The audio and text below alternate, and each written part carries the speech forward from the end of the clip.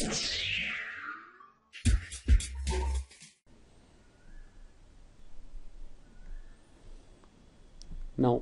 we are given an AC network. We are asked to find out what is the voltage VAB.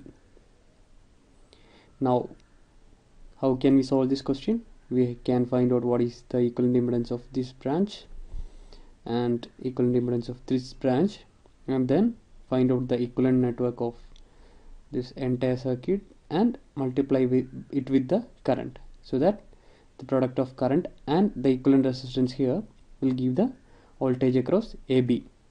Okay, now what is Z1? Say the branch impedance here is Z1, then Z1 will be 5 minus 3j. What will be Z2? Say this be Z1 and this Z2, though Z2 will be 5 plus 3j. Now how we can find out the equivalent impedance of Z1 and Z2 in parallel?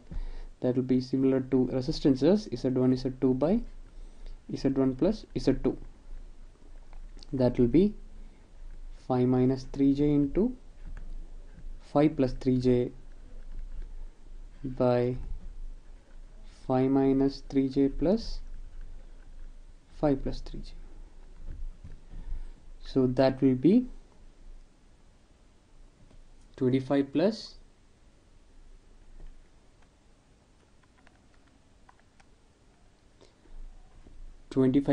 9, that will be 34 divided by 5 plus 5, that is 10, that is 3.4 ohms. Now even though we have reactive elements, the equivalent impedance of the network is purely resistive, that is 3.4 ohms.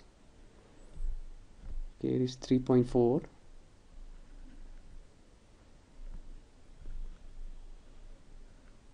Okay, now how can we find out the voltage across AB?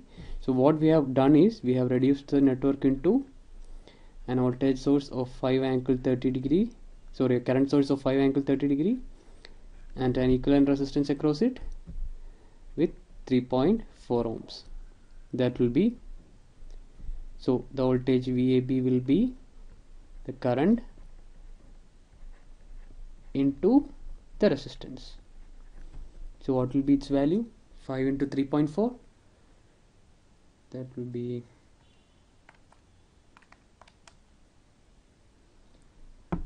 17 angle 30 volts.